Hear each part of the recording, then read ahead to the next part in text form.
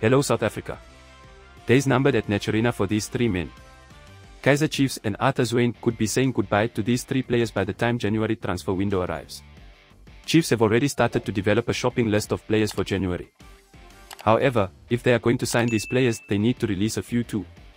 Judging by selection and form, these three Amakosi players may very well be heading out of Naturena. 1. Billiard. As shocking as it sounds, Billiard may very well be leaving Amakosi and soon. This season he has failed to score a single goal, only registering one assist.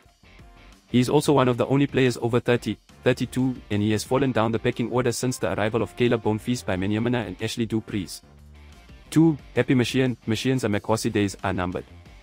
Since picking up a red card in the CAF Champions League final against Pitso Mosemen's Al Oli, he has fallen out of favor with Chiefs coaches and management. Stuart Baxter dropped him to the reserves while Zwane and Dylan Shepherd continued the trend. 3. Eric Mathaho. Mathaho is one of two Amakosi legends left at Chiefs. The other is Itumeleng Khune. However, these two men have two very different situations at Chiefs. Khune is club captain and he has returned to the starting lineup. The same cannot be said for Mathaho. He is a regular reserve who has fallen out of favor with Chiefs coaches and is a shadow of his former self. Please subscribe for more news updates. This is Luke for the South African.